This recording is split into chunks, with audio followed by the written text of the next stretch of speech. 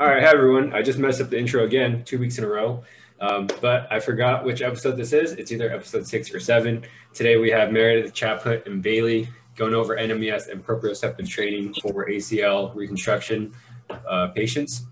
So Meredith and Bailey will introduce themselves, and still forgot to make you host again. This is going great. All right, now you're officially host, Meredith, and we are good to go.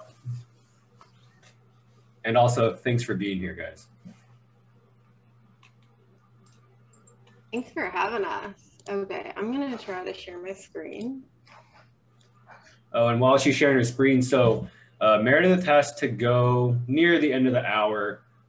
So if you want to hear more stuff, she's actually going to the live Q&A for ACL Day, and the link is in the chat. You just want to directly click there to go over. No hard feelings if you guys leave here early to go see her talk more. All good. Okay, so can y'all see that? Okay, I can't really see anybody else. I can only see a couple people at a time. So if you can't or something goes crazy, just unmute yourself. Also, please stop me in the middle of this. I get really excited and I ramble. So if you have questions or anything, just stop. And then same with like during Bailey's stuff, just like let us know what you have questions with. This is whatever, we're here to get the most benefit out of it for you. So, and provide you with resources. So today we're going to talk about NMES and proprioception training after ACLR. And this is an area that I'm really passionate about. And we were talking a little bit earlier about how my goal for this is just to provide like a 30,000 foot view of why we potentially need this training. And then Bailey's going to dig into the actual methodology and like, how are you going to implement it? Okay. So hang with me for a little bit of the background, and then Bailey's going to give you all the expertise on like what you need to know and how to use it. Okay. Or like why you should be using it. Oh. So I just want to say thank you to Vien for having me today, Bailey for putting up with me and collaborating with me on this, and then all of you for coming and also watching and providing feedback as we go along. So like I just said, this is going to be a big overview of pathophysiology of ACL injuries. Overall, how do we integrate sensory information, whole brain changes briefly after ACL, and then we're going to focus in on quad inhibition and proprioceptive training. So just to introduce myself a little bit, I did undergrad at the University of Minnesota Duluth, and I studied exercise science. I decided to become a physical therapist because of my own past knee injuries and being unable to get myself back into physical capacity to play college athletics. And so I did PT school at Creighton University, and I graduated there in 2018. And while I was there, I studied a lot of clinical outcomes after ACL reconstruction, such as like strength testing and hop testing, and just patient-reported outcomes under Terry Grindstaff. At the end of PT school, I was kind of at this crossroads of PhD or do I want to do a residency? And I knew I was really passionate about research, but I didn't feel I had the clinical experience or knowledge to really match up with my research interests. And so I pursued residency, and I was fortunate to go to Vanderbilt, and I learned a ton while I was there, but I potentially learned more about what I didn't know when I was in residency versus what I actually thought that I knew. And it was in residency where I gained the independence to kind of dive into motor learning and reconnect with the neurologic side of physical therapy that I was really passionate about. And that ultimately ended up with me pursuing a PhD at Ohio University with my current advisor, Dr. Dustin Grooms. And so my research interests really align with cognitive processing and specifically visual processing, and how does that integrate into movement. So to give an overarching view of what happens after musculoskeletal injury, Specifically, we're going to talk about the ACL, but you can equate this to any ligament injury. You have a ligament injury, which results in mechanoreceptor sensory organ disruption, mechanical instability of that joint, and then pain. So surgery aims to restore the mechanical instability of that joint. And you tend to have resolution of pain throughout rehabilitation and recovery. However, the mechanoreceptor disruption here is what really is a bugger, and we don't get that back. No matter how hard we try, it doesn't fully return. So clinically, this manifests as central nervous system reorganization. So we see altered motor output, altered reflexes, different types of motor control and movement patterns, or even like just like volitional movement or volitional muscle activity. So specifically after ACL rupture, we have the mechanoreceptors within the ACL that are disconnected, right? They no longer talk to the central nervous system. This results in massive quad muscle inhibition, which can be seen on the right-hand side in this picture. You guys have all kind of encountered this. And then ultimately altered motor coordination. And we see this with altered gait patterns or altered even functional movements such as like squats, cutting, those types of things. But what we can't see in rehab is all of these other hidden factors. We see, within specific to the quad, we see decreased muscle mass, right? And despite our ability to maybe regain circumference of the quad or volume of the quad after an ACL reconstruction, we have all of these hidden factors that are relating to both muscle atrophy as well as neurologic inhibition.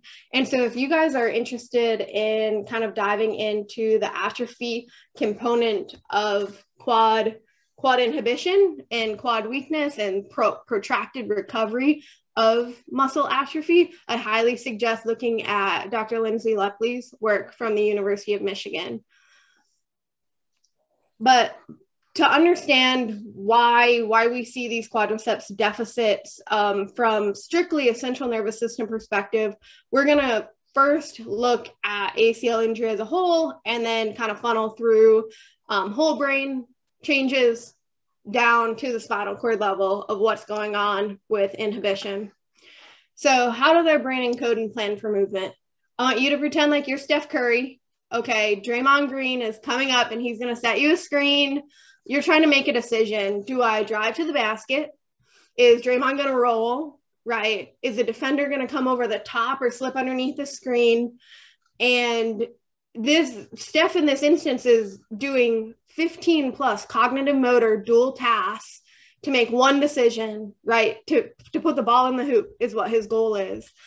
And think about your rehabilitation. At any point in it, I would argue that we do very little cognitive motor dual tasking. And the issue with this comes very early in ACL rehabilitation, day one, when you have your patient in the clinic and you're having them do a quad set. You tell them, you put the foam roll or you put something towel roll underneath their knee and you tell them to stare at their knee and try to contract as hard as you can. And this doesn't necessarily relate to the activity that we need to be able to do in sport because we're not thinking about our muscle contractions while we're out on the court or out on the field.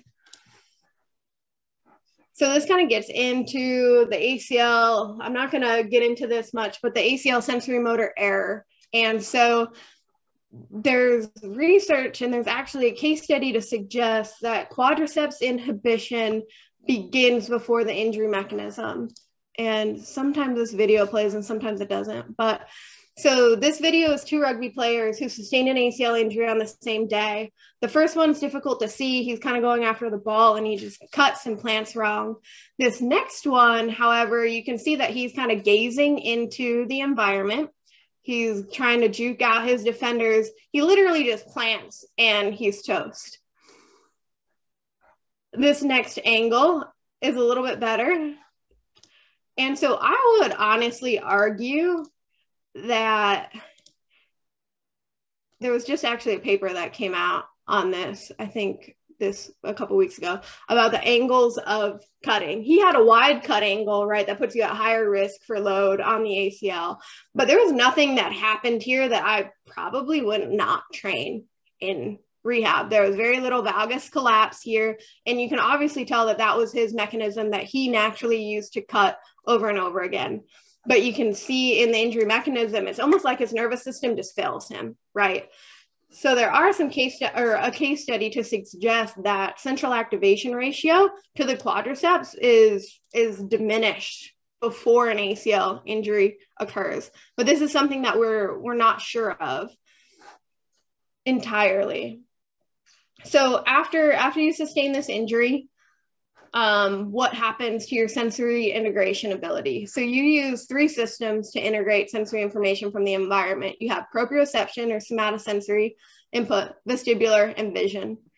After you sustain an ACL injury, to be overly dramatic, this system's gone, right? It doesn't work anymore from that ligament. Let's say you're more reliant on the other ligaments or muscles and tendons around the joint to provide proprioceptive information. And you become overly reliant on these 2 systems. So the issue with this is that now I become visually dependent for movement, and I become visually dependent on how I detect where my joint is in space. This also becomes problematic when we think about quad inhibition and how we think about contracting our quadriceps in the clinic. So to kind of look at the changes that occur while doing like a quadriceps contraction or a submaximal contraction, we can do this a variety of ways. Our lab uses fMRI, where we measure the hemodynamic response of blood flow to the brain while somebody is contracting their quadriceps. And so as neuronal activity increases, blood flow increases to that area, and then we can tell what areas of the brain individuals are activating based upon this factor. And what we get are images as such, where we can either tell what areas they're activating during a task, or do certain analyses to figure out what may be associated with other subscales, such as strength output or patient-reported outcome measures. So overall, the research in whole brain activity really depicts vast changes that occur in the central nervous system for very simple knee movement or quadriceps contraction. And so this first study was one of Dustin's first that he found increased activation in the motor cortex and the lingual gyrus, which was important for integrating both sensory, somatosensory information, as well as visual information for movement during like a simple short arc quad exercise. The next study by Adam Lepley demonstrated similar findings using fMRI, and they had actually increased frontal cortex activity. And this is interesting because that starts to tap into the cognitive aspect that we were talking about sooner, and thinking about moving your limb. And then Cody Chris, who is a doctoral student in our lab, did a study where he looked at a multi-joint task or a heel slide task. So it was a movement instead of just isolated quad. And he also found alterations in the connectivity between regions for visual spatial cognition to do very simple knee movement. So at a very wide level, right, not creating maximal voluntary isometric contraction of the quadriceps, we see these alterations for very simple movement. The other factor to quad inhibition and just overall nervous system insult that occurs after ACL injury is that this occurs bilaterally. And so these are just 2 studies of several that have looked at bilateral contributions of the injury. And the punchline to both of these is that alterations occur at both the spinal and supraspinal levels. Now, nobody besides, well, we just analyzed some data on healthy limb movement from whole brain perspective. And what we found, we did a knee kicking task where they lay in the MRI and they do 30 seconds of move as such, and then we contrast it with 30 seconds of rest. And what we found was that when individuals move their healthy limb, they have these neural alteration patterns that occur. And specifically in our cohort of individuals, they activated their middle frontal gyrus more. And so this area is really important for knee motor control and movement. And it's a key hub in the interaction of cognition and decision-making for motor planning.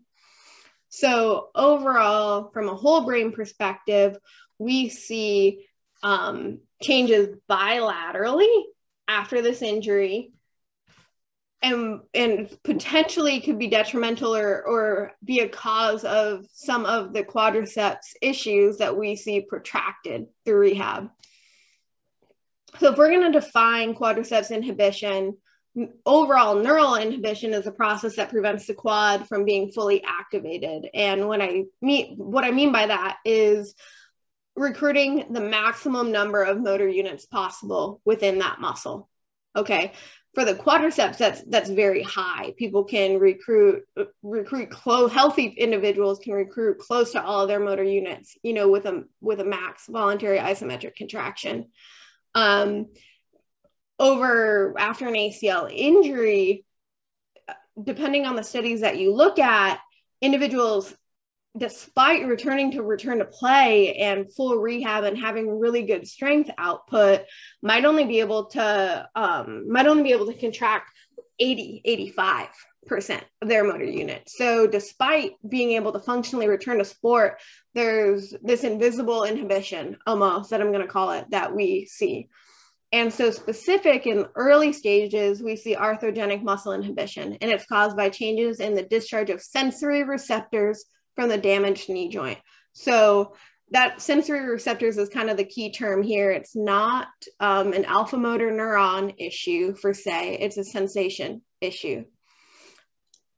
So this is a figure that I really like from the article that VN pointed out, or should have sent out. And I'm not going to walk through all of this, but what I think this figure does is a really good job of depicting the complexity of muscle inhibition. And we as therapists have a lot of issues that we're trying to deal with to combat this problem. And so the other thing is that we see both spinal pathways that are affected by like the flexion reflex, 1B inhibition, or gamma loop, which is the most common cause or the most commonly studied cause of inhibition. But then we also have these supraspinal influences. And so we're going to kind of focus on gamma loop, or like spinal reflex excitability, and then what happens at the motor cortex when a quad is inhibited. So just to review a spinal reflex real quick, we're talking about the monosynaptic reflex that occurs, such as that of a deep tendon reflex. Okay, so when you do your traditional patellar tendon reflex, this is an assessment of the muscle spindles of the quadriceps. Okay, not the Golgi tendon organs, it's the muscle spindles of the quadriceps.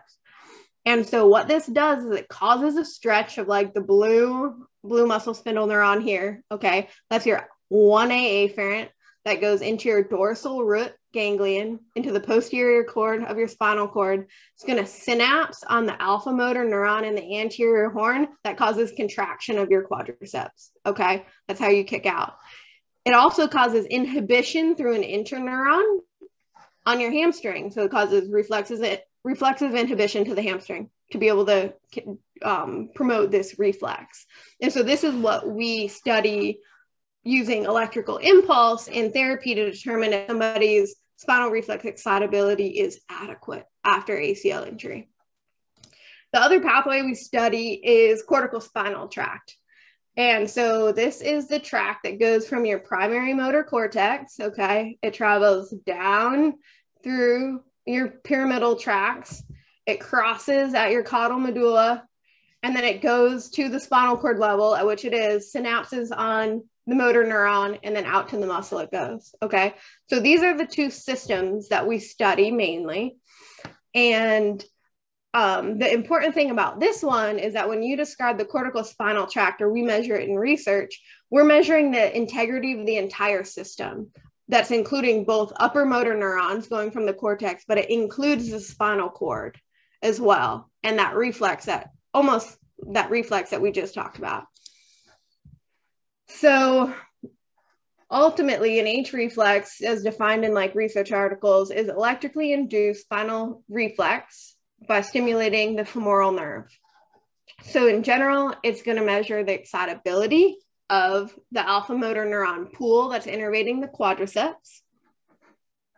And what we see after ACL reconstruction is a bit conflicting, actually.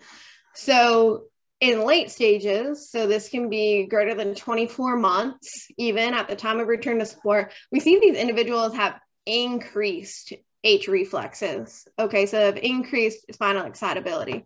However, early in rehabilitation, particularly in the first 6 months or so, when you're seeing them most in rehab, this is decreased, it's diminished. So it's a big cause or a bugger that can kind of preclude your strength gains in rehab. Okay, so we start off diminished. Around 6 months, they become symmetric. And then late in rehab, they're either symmetric or they tend to be hyperexcitable. Now, when we talk about the motor cortex, okay, there's a lot of different metrics that you guys see in the literature that can get confusing. But when we talk about specifically motor cortex activity, we're thinking about like TMS. And so TMS uses an it's a magnetic coil over the motor cortex. It's going to cause a magnetic current that stimulates neurons and causes depolarization down the cortical spinal tract. And then we measure with an electrode at the quadriceps how long and how large that response takes. Okay. And so when we talk about motor threshold, or you see that in literature, you can do that either at rest or active, where you're doing just like an isometric contraction of the quadriceps. And essentially, this is the lowest setting possible that TMS uses to create a muscle response or to evoke a response.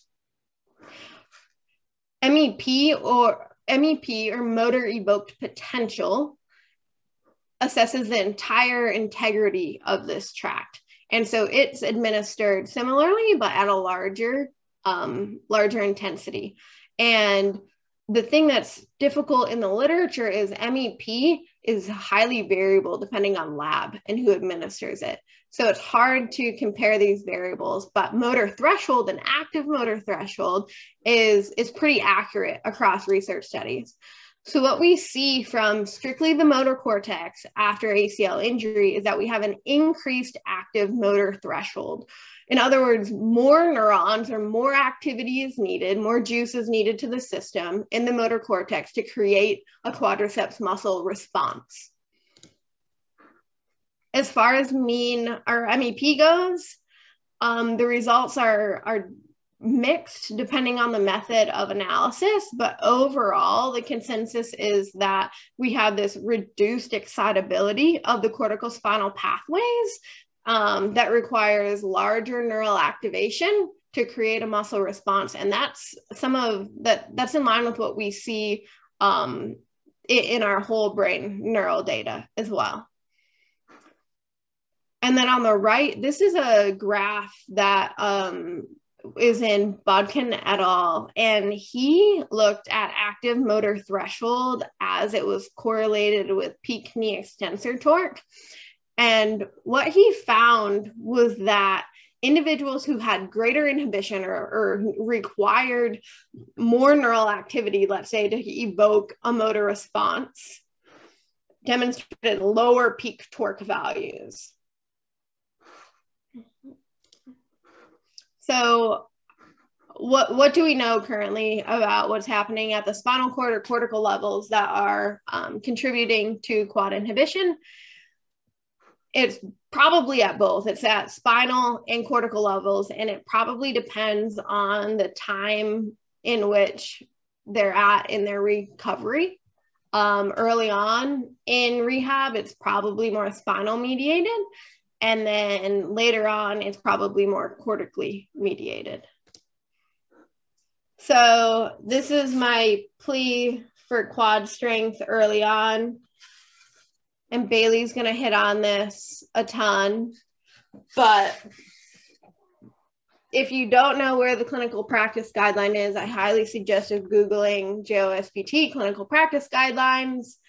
The current recommendation is to use NMES for quadriceps strength for 6 to 8 weeks in your rehabilitation. And the caveat to this is we need to probably be assessing strength to know how our patient is doing. So if you don't have access to an isokinetic dynamometer, there's other methods such as handheld dynamometry, 1-rep MAC knee extension, or even there's single leg squat tests that you can make quadriceps bias to try to augment this. So Bailey is going to talk all about the application of NMES in a second, but I just want to touch briefly on proprioception. And so proprioception is the ability to integrate somatosensory information to detect joint movement and position. And so again, we're still looking at this sensory error or this sensory disruption that we see after ACL reconstruction.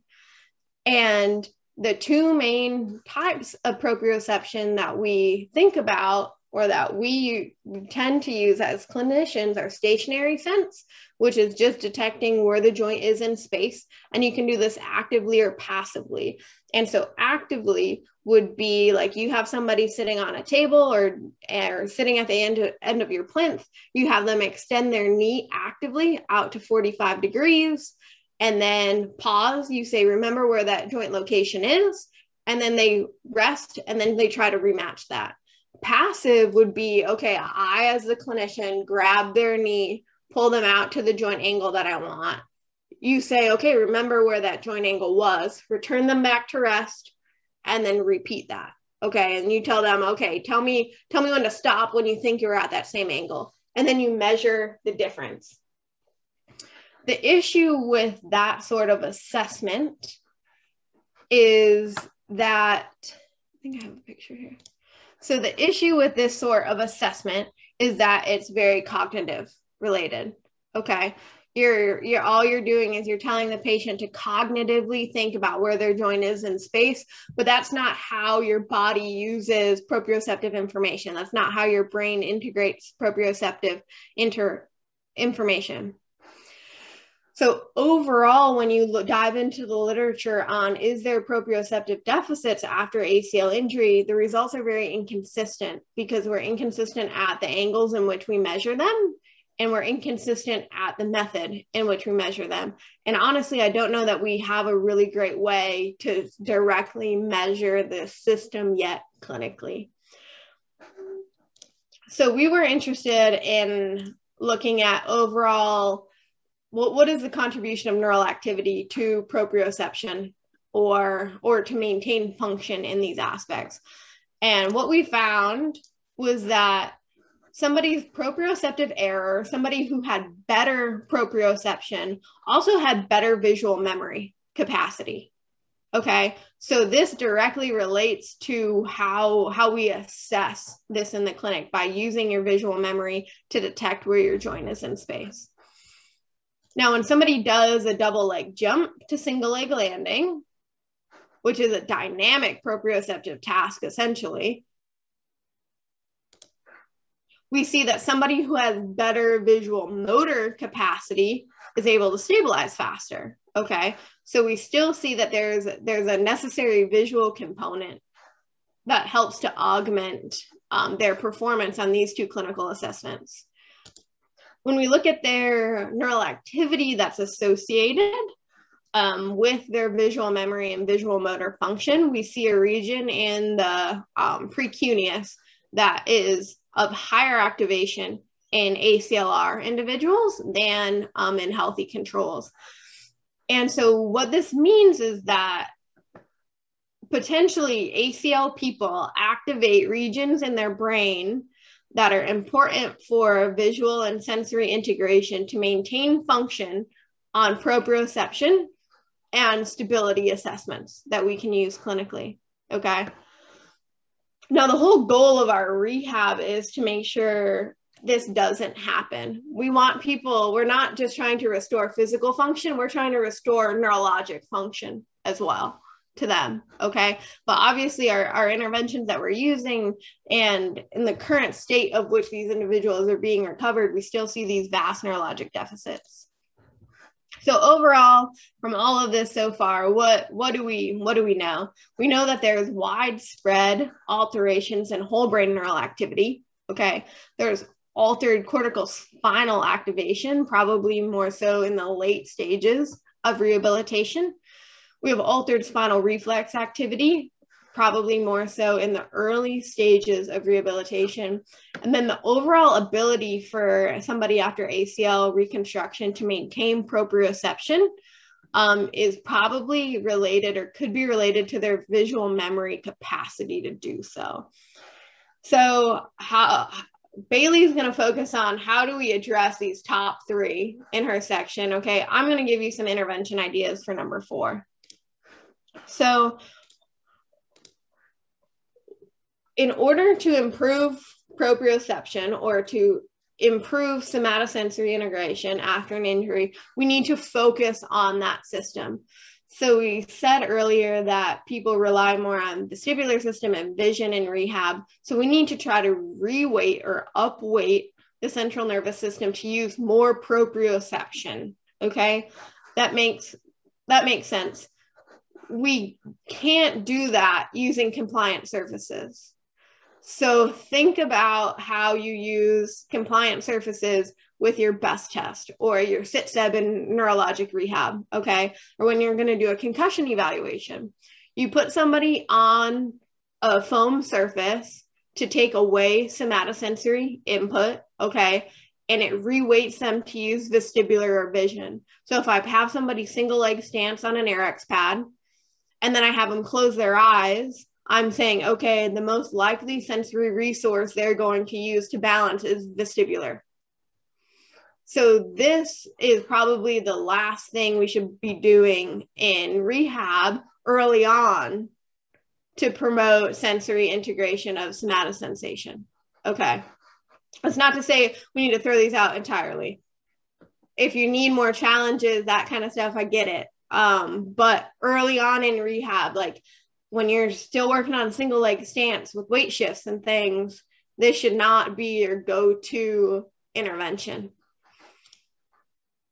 Instead, I challenge you to try to challenge your other systems, okay? So you want to upweight somatosensation, so you need to downweight or even visually distract vestibular and vision in your rehabilitation interventions, okay? We can do that several ways. First one, probably the easiest way, is through neurocognitive challenges, okay? So you're on a stable surface, you're on a hard surface, and you can give them working memory tasks. You can give them visual targets to search, even like your traditional ball tosses. All of that is fantastic to do, okay? Because they're not able to think about where their knee is in space cognitively, and they're not able to visually attend to that location as well, okay? The other thing we can use is stroboscopic glasses, which are like flashy glasses that cause different levels of opacity.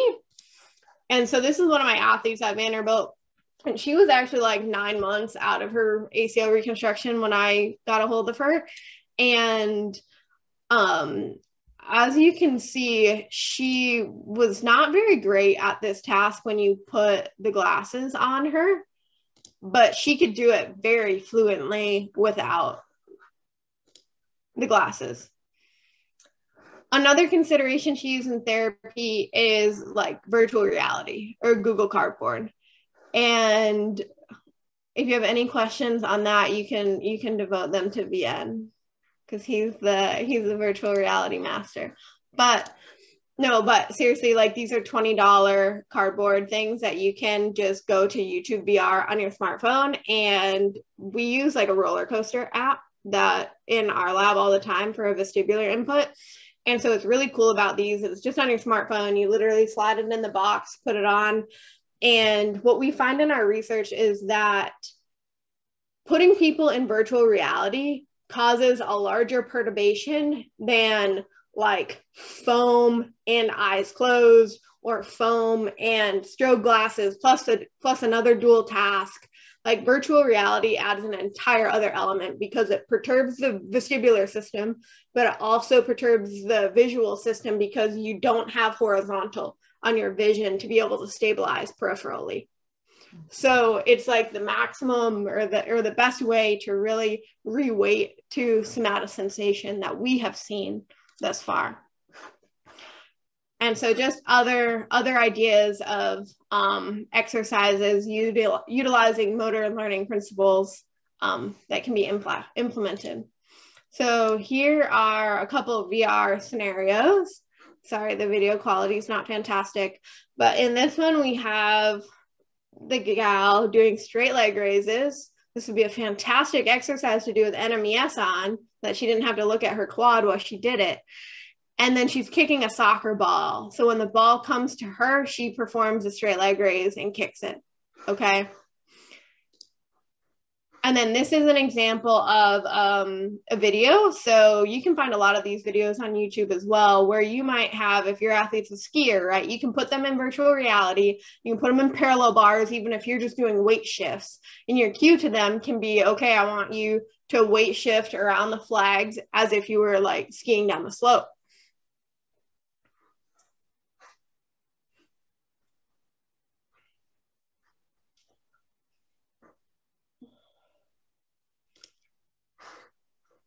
So all of that to just kind of summarize and say there's ways that we can challenge the proprioceptive system. And there are a lot of whole brain neural activity changes that we see after ACL reconstruction, right? That our current therapies aren't necessarily targeting. But if you guys have any specific questions on like intervention specific, I'm happy to answer them. I want Bailey to be able to get to her part. I'm going to make her the host. Hey, thanks, Meredith. I'm going to ask you a few questions just because I think you might be the best to answer these ones. And Bailey, you got plenty of time. If people want to leave before or like after at the hour, that's fine. We usually upload this anyway, so it's not a big concern. But the first question Chris had was, when we talk about the decreased excitability before the injury, is that being carried over after surgery, or is it because of surgery too? Like how does that happen, I guess? And Chris, you can clarify if. Yeah, I mean, Meredith, I guess my question is like, is that excitability dampening, is that a sequelae from the surgery, or are you thinking that that's probably a cause of the, because to your point, I agree. There's something going on, like you said, like your nervous system is failing you. Like it's not a force tolerance thing because they've done this before, but something happens. Like same thing in sprinters too, right? Like these proximal hamstring injuries, like you've done this before, but why now? It's like something is failing, and I don't think it's the tissue. No, I mean, obviously the tissue is the damage, but yeah, right. I'm 100% with you. So to my knowledge, there's one documented case study where this gal was going to be a healthy control in the research study. She went in literally that day. I think it was a soccer player. Went in that day, had all of her neuro tests done, right? They were doing like H reflex, CAR, all that stuff. And she had decreased central activation ratio compared to what healthy would be, right? Literally hours later, she tore her ACL. Oh my God. And so normally we don't get people in to do all these neurologic tests, right? We do not have data capacity in this manner to say like, okay, is this actually happening beforehand? Because the odds of us getting people 2 hours or even weeks or days before their ACL injury is not there either, right? But to that end, testing, right? Like yeah, exactly.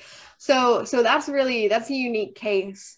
But to that end, like it's not recovered. And individuals who have less swelling, who have less of, all the inhibition components early, tend to do better later on, right? But we don't even understand the biochemical reasons why those individuals, somebody swells up really bad, but somebody doesn't. Yeah. And so it's all of those components that go into it. It's just a sticky question. Well, with that case study, would you have intervened in the same manner that you described in your presentation? Like, if you put this person through this neurologic assessment and found this kind of dampened excitability, would the answer be the same, or because I guess it's a hypothetical question. Yeah. But no, I think that's like the exact mindset though. And I don't know, right? Because you think that all these healthy people have a certain amount of variability, right? So it's like that could just be her, but if it was off side to side, you're like, well, that doesn't make a lot of sense. Am I going to hook her up to NMES? Probably not, because, you're like, what is this going to help? That's almost like a fool to the system, right? Because you're contracting peripherally, but it's a central issue that we're having. It's not a peripheral issue. Right. So I don't know. Could you get limb asymmetries? If it's a central issue, then the comparison is got to be to age, gender. Like norms, right? Like, I guess that's the only thing we could do. Yeah. No, I'm 100% with you on that. Yeah. Okay. Thanks. This is awesome, Meredith. It's great to see you. Good to see you too. Thanks for coming. Sure. Meredith, my question was for exercise prescription of using a cognitive load. So how do we determine intensity? Is it okay to have someone look really challenged on the motor task because they're struggling with the cognitive task? Like, I don't know how to give them the difficult motor task versus a difficult cognitive task. I think, yeah. So that's tough. So that's where you have to use your clinical judgment, and like, number one is patient safety first, right? So like, if the cognitive task is really impeding their physical performance, you either need a different cognitive task or they're not ready for that physical load that you have them at. So that's always like my first go-to. My second one is I like to use just like RPE. And I like to physically ask the person, like, is this cognitive task too hard for you? There's actually a scale called like I think it's the NASA TLX, that has like a physical load. It's literally visual analog scale, and it has a visual or a cognitive demand and a physical demand, right? And they literally just mark it, they circle it. And so that's an easy way for you to even gauge, like, okay, if continually my cognitive load is here, but my physical load is here, that's usually not what I want. I want somewhere probably in the middle where I'm going to maximally challenge them, or, somewhere in their physical capability. And so those are two things that I like to use clinically. I don't know if that helps your cause at all. But the other thing is, if I'm trying to build muscle strength, right? If my goal for the session is like, I want to get this person to like lift heavy, I'm not going to have them serial subtract while they're lifting. Okay, that's not the goal. That's not the goal of this. Cognitive load comes with like sub-max exercises. I think that's also a common misconception. So I like to just get that out there, is I'm not telling people to like do Stroop tests while they have 200 pounds on their back. Let's not do that.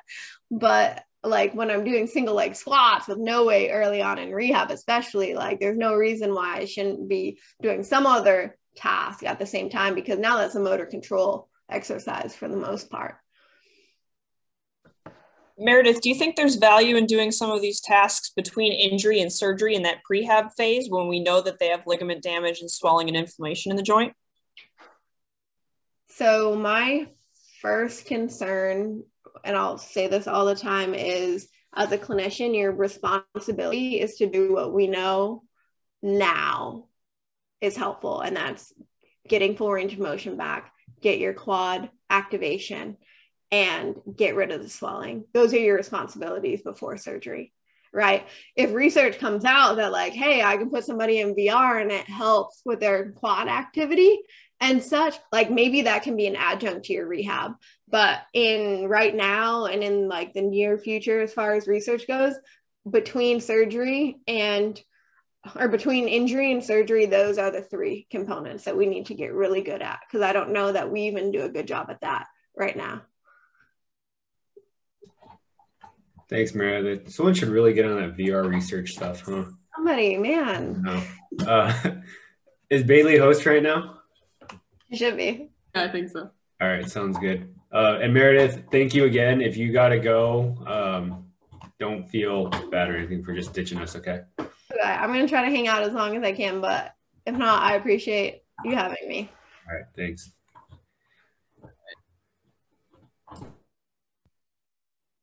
Okay, I'm gonna try to pull this up here.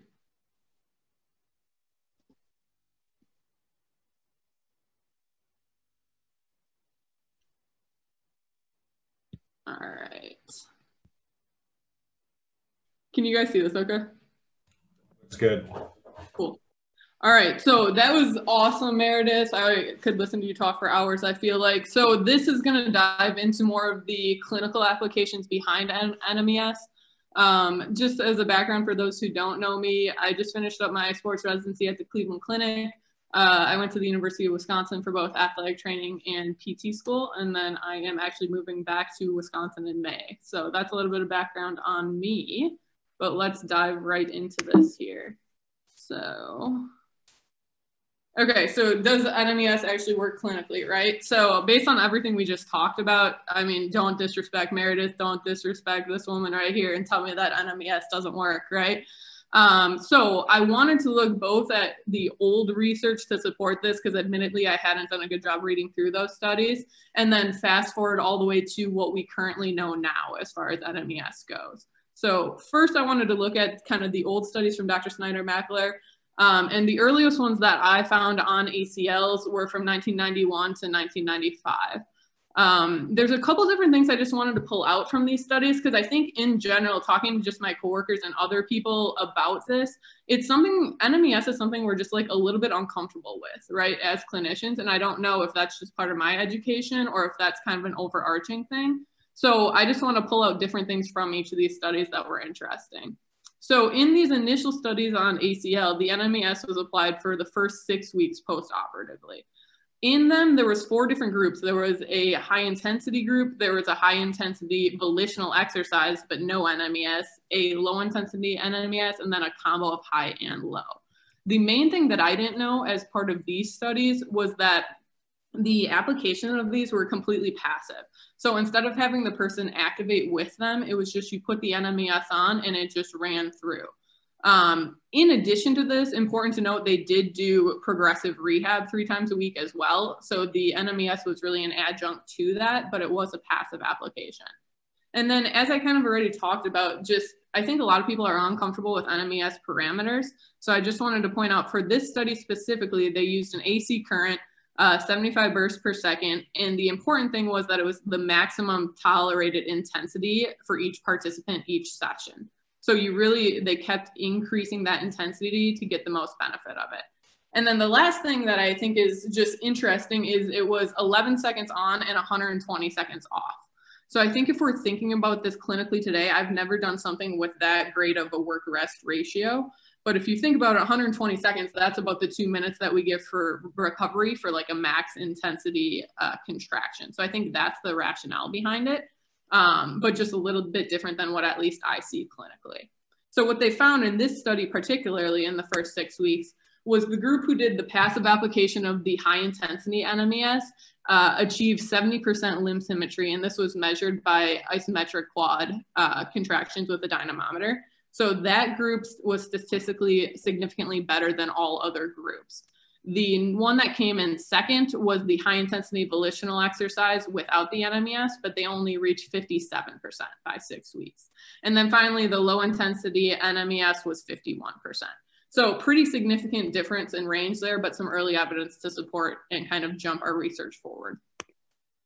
So then fast forwarding to current day, this is the CPG that Meredith was talking about. And looking on here, the recommendation is level A evidence for 6 to 8 weeks. And I would say, honestly, looking around like my clinic specifically, I'm trying to push this more, but it's being used much less than that. So I think we really need to push for that as a profession. And it is the most current recommendation out there. So that's the CPG. And then this was another one that I found interesting. This was a 2021 systematic review. So it had a little lower level. So they had level B evidence to support the use of it. Important to note, there were a variety of different surgeries, not just ACL. So there were ACLs, total knee replacements, and then meniscectomies were what were included. There were 8 studies overall. 4 out of 8 had a moderate to large effect size in support of the NMES. And the range was between 2 and 6 weeks post-op. So there were some studies included that only used it for 2 weeks, which may be why they didn't have such a significant effect in those studies.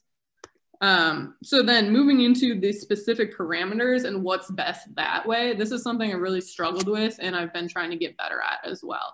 So this is the same systematic review I was just talking about. And what they wanted to do is figure out what parameters were most efficacious for these people. So as I already touched on, 8 studies were included. The average Pedro score was around a 5, and only 2 of them were true randomized control trials. The breakdown was 5 of them were ACL studies, 2 of them were total knees, and 1 was a meniscectomy. The reason I starred the total knees was because these were the 2 that were truly randomized control trials and had the highest Pedro scores. So again, I think we just have to keep in mind we are doing a little bit of adaptation of the evidence to different areas, but it's the best that we have out there. So just in this one specifically, that one really was the weight behind this study. All of them included objectively assess the quad strength in some way, and then they were not able to do any biofeedback or any co-treatment. That was an exclusion criteria as well. So other limitations to that.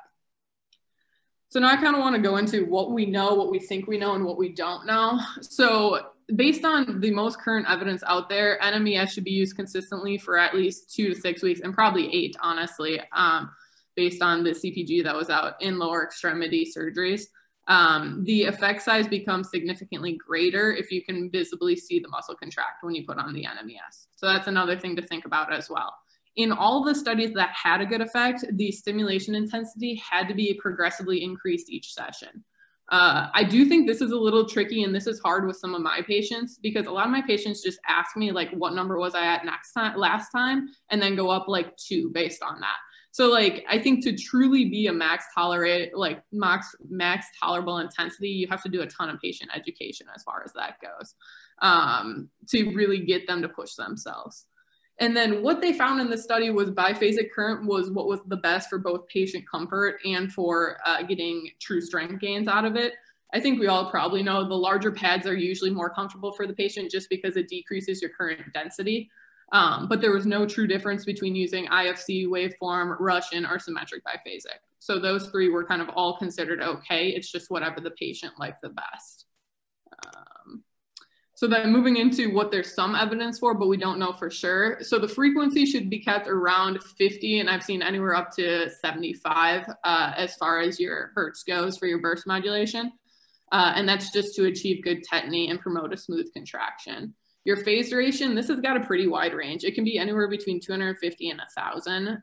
The initial Snyder-Mackler studies had it closer to 2,000, so that's just something to kind of note with this.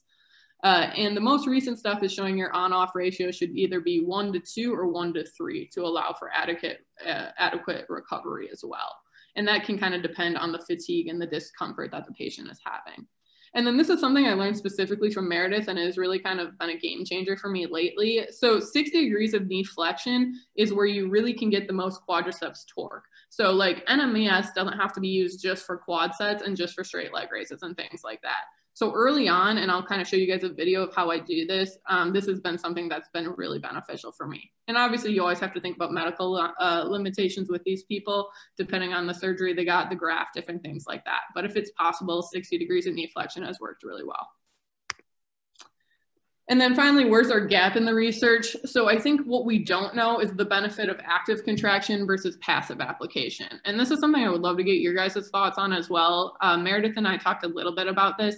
And I think in general, outside of pain being a limiting factor, I don't know if there's a ton of benefit for why you would have someone do passive without the active contraction with it. I think it makes sense that the patient, you would be more involved and you would get kind of that descending input that way. But there are some studies that support uses of both. And then the other thing that we aren't completely sure on is how often do you have to do it? What's like the minimally effective dose for it, right? So based on the systematic review in the CPG, the recommendation is to get the best effect is 10 to 40 minute sessions, which first of all is a huge range, right? Up to 1 to 3 times per day and for 12 plus weeks.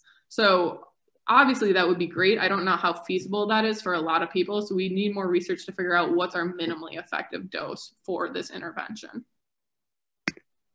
So here are a couple of different videos. The first one here on the left, what I was trying to show is the setup for this is exactly the same. And I wanted to compare what a passive contraction with this look like versus an active contraction. So the first one, and I kind of jacked this up pretty high to try to give you a good example of it. So the first one will be passive and the second one will be active. So this is the initial setup. You can see I'm struggling with a little bit of tetany here, just on my own. So this is the passive one, and then it'll chill out and we'll do one more. We'll get a true strong contraction. So this is me activating with it.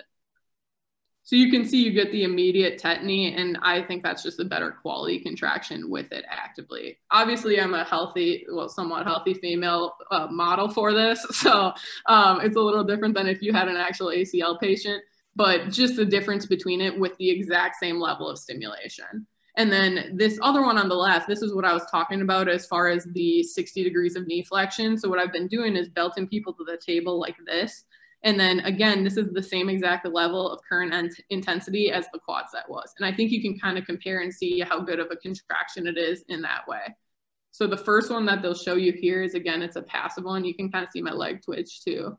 So like, it's not outstanding, I would say, by any means, but you get a little bit of contraction going on. And then the second one here is when I actively contract with it, and you can see you get much more quad that way. So again, these are both at the same intensity, just different ways and different knee flexion. And again, I think this would be tough for someone, especially with bone patellar bone or something like that early on in rehab, but it's been working pretty well, especially with the hamstring and quad grafts that I've been getting. And you could definitely use it later too, but just different applications of it that way. So then this is one more study that I was like so jacked up about. You guys have, some of you may have heard me talk about it for Journal Club. So this was a study that looked at using this for longer than the 6-week period. So initially what this was is it looked at 3 different groups. One group did standard ACL rehab. One group did standard ACL rehab with a progressive sit to stand routine. And then the final group did ACLs with sit to stands with the application of NMES. And what they looked at was quad girth, quad isometric strength measurements, and then sit to stand and jump mechanics, like with video analysis. So they had a wide range of different measures that way. Oh, my bad. So this was the intervention that they had here. Just to give you guys a general overview, for the first 15 days, everyone got NMES. So that was not something that was different between the studies. But then from day 15 to day 60 is when the groups kind of diverged. So at day 15, both groups started their progressive sit to stands. And then the group that had the NMES was just set up like in the lower right-hand corner here. Another reason I like this study is they progressively increased the eccentric component of the sit to stand group over the course of the rehab. So they started at 3 sets of 6 and worked up to 3 sets of 12. But the last week they had more heavy eccentric. So they did 6 seconds of eccentric, 2 seconds of concentric. So that was kind of the setup for the study. And what you can see here is the results is the group with NMES was statistically significantly better in quad strength at all time points. So this first graph looks at extension at 30 degrees of flexion and 90 degrees of flexion at day 60 and day 180. And in both groups, both sit to stand and NMES were greater than the ACL rehab alone, but the NMES was even farther superior as far as limb symmetry index goes. When it came to the vertical forces, looking at the limb symmetry with squats and jumps, there was not as great of a difference between the NMES and the sit-to-stand groups, but both of those were superior to the normal rehab as well. So I think this is just an interesting study because it looks at how you can use it way longer in rehab and just play with using it as you get to higher level tasks. So this is another example. This is just one exercise that I picked. You can use this basically with any end stage rehab, but the idea is you just perform your normal like eccentric movements, but you do it with the NMES on. So you get a little bit of that eccentric with the NMES contraction as well. And I've done it with this. You could do leg press, you could do step up, all of that. This is a pretty hefty setup. Most of my patients have a home NMES unit, so they just clip it on their belt and it's a little more easy and functional. But I don't have my own, so that's why I did this. Okay, so these are what, just talking to my coworkers as well, the greatest barriers to NMES in the clinic. The first one I would say is just provider knowledge. Like I said, it's an awkward tool for some people to use, and especially if they don't know much about it, a lot of my coworkers are kind of uncomfortable with it. So I think we're learning more from the CPGs and the different articles on how we can use it clinically. Another one I hear a lot when I talk about this with the docs as well is the cost to the patient. And I do get this because it's a real thing. These are the two options that we have at our clinic. The majority, I would say 80 to 90% of my patients end up getting this one from Amazon. That's $80. And I know there's differences between different home units, but this is just the one that's worked the best for me. The other end of the spectrum is this fancy eVive brace. So I've had a few patients who get this and it's super patient friendly. They just throw it on and they run through their programming. I don't actually like it that much because it's pretty stiff. So like you can't get an end range knee flexion with it. So it hasn't been super helpful. And it doesn't have as much ability for like me as the provider to change the parameters. So that's one part that's kind of been a bummer, but that one costs $300. So I've only had a few people who have actually elected for that. The nice part is it does track their data in it, I guess. So yeah, $80 is definitely something that for some patients won't work. But the majority of mine luckily have been able to do that. And then finally, the last thing I've heard is like, it takes a long time to set up. And I think there's some like truth to this, especially early on, but I think you pay your time up front in teaching the patient how to do it and use it on their own. And I would say for the first 2 sessions, it's probably pretty clunky, but then by the time they get to their 3rd and 4th session, like they can just flip it on and do it themselves and then clip it on their belt. And it literally takes like 30 seconds. So I agree, like up front, it requires more education and time that way, but I don't think long-term that should be a huge barrier to its use. So those are just some of my general thoughts. As general key takeaways, I think there's level A and B evidence. So like at this point, I think it's kind of non-negotiable that people start using NMES. And I think these are seen like benefits throughout all different types of knee surgeries as well. As far as patient comfort and parameters, biphasic seems to be the way to go with large electrodes just for patient comfort. But the main thing is you got to keep increasing the amplitude in between sessions to truly get the full effect. And then I would think about trying to use it, and I've been trying to use it well beyond that 2 week time frame just to get more benefit out of it. And then we may not know the appropriate frequency of it, but most of the research supports that it be done at least daily. So those are kind of some of my takeaways. There's a couple different discussion questions we have here, but again, we can talk about whatever you guys are interested in. But that is what I got for you guys.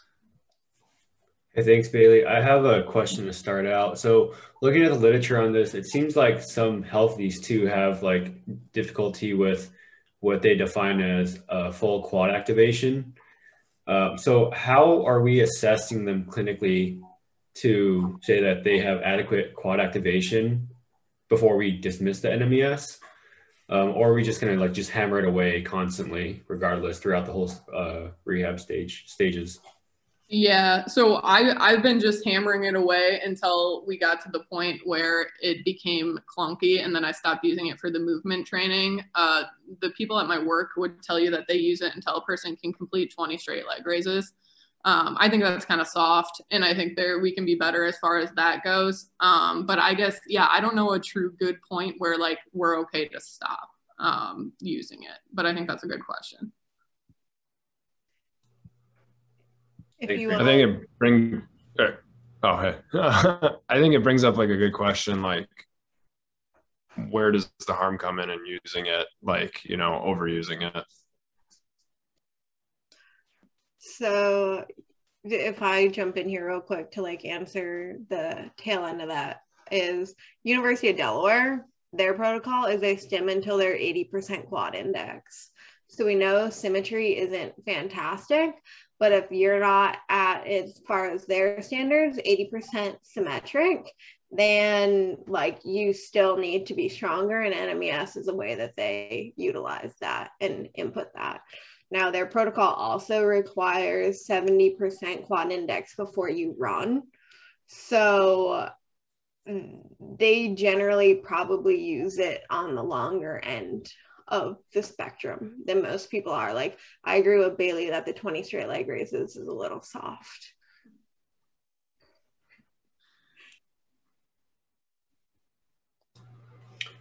And so one thing I challenge is like, so we can have good quad strength, but it doesn't mean you're using the quads during like your functional movements. So is it still useful to do NMES with other exercises? I think Bailey had some studies and photos of them doing like a squat and such, but even progressions from that. And would that help the transfer, do you think, or is it more about motor learning context? I like it for even just during the heavy strength phases rather than just with the motor learning aspect of it. Especially like stabilizing, like especially with quad extensions, I've noticed using it. And especially if people have like patellar tendon pain for whatever reason with the application of the NMES, I've had people who had less pain with that. So I think that's another cool way to use it, because it just gives you that superimposed burst to try to get over the hump that way. But I don't know, Meredith, if you have other thoughts with that. No, I 100% agree. And the way I look at it is athletes are really good compensators. And so they're going to do whatever it takes to get the job done. So if they have quad inhibition and you tell them to do a single leg squat, they're going to use more hamstring and glute and compensate with trunk and other mechanics and able to do that, right? But a lot of the time, the way we're looking at their mechanics and we're looking at, can they do it? We're not looking at how they do it, right? So if we manipulate our tasks to be more quad dominant, then that might exhibit some of these deficits that we see, or you'll notice that when you strength test them, that they have a deficit, and then you'll continue to use NMES functionally, like Bailey has so kindly educated. Thanks, guys. And there's, with emerging technology, we'll call it, there's the emergence of stuff like the Power Dot and Complex with like strength settings on it. Do you guys think that has the same settings as NMES really, or is it just safer to use the actual machines that worth contacting the manufacturers? What do you guys think? So we use Power Dot at the high school I'm at. It's a Richie Rich high school, so we have like 12 of them there. So for whatever reason, that has been way easier to get a contraction on than the usual units that I'm using. It is tough because there's just no ability to modify any parameters. So it scares me a little bit in that sense. But for whatever reason, it's working better than what I'm doing in the clinic. So I don't know if that says something more about me as a provider or the device itself, but yeah, that was my experience with them. We use it at Exos a ton, but we cannot get the dang Power Dots to sync with any of our phones constantly. But I'd say with Complex, I see what you're describing as Complex. I mean, we get the contraction so easily. That's why I'm just a bit skeptical that it's some kind of setting where it's just visually doing that, but maybe not having the exact settings we want it on. That's why I was just curious.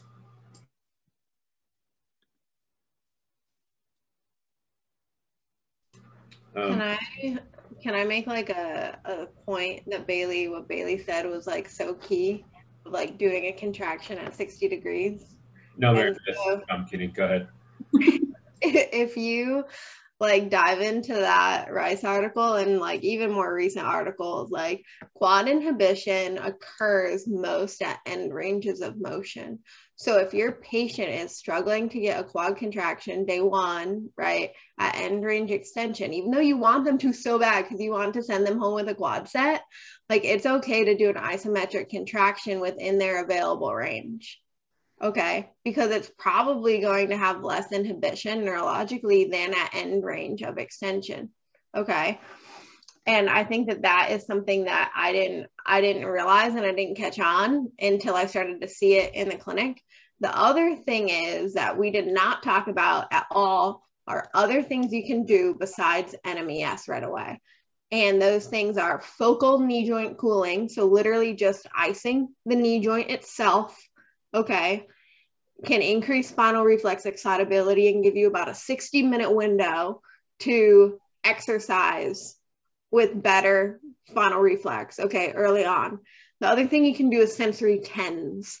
So this is an afferent disruption. It's an afferent inhibition issue, okay? So I need to jack up the afferent system, and sensory TENS can do that, okay? So if you have somebody who, especially, I'll use this week 1, week 2, where they are still really swollen and it hurts to get NMES on them. Instead of not doing NMES at all, I'll put on 4 electrodes around the joint and use sensory TENS at a comfortable pace for them, and it really truly helps them get a better quad contraction. Okay, so those are just some like clinical hacks if you have difficulty with somebody who's uncomfortable or such right away using it. There's other ways you can still like jack up the system a little bit to impact it. Meredith, with the cooling stuff, so do you have them ice right before? You're not having them, are you having them activate while the ice is on, or you ice then take the ice off then activate? You generally ice and then take it off and activate.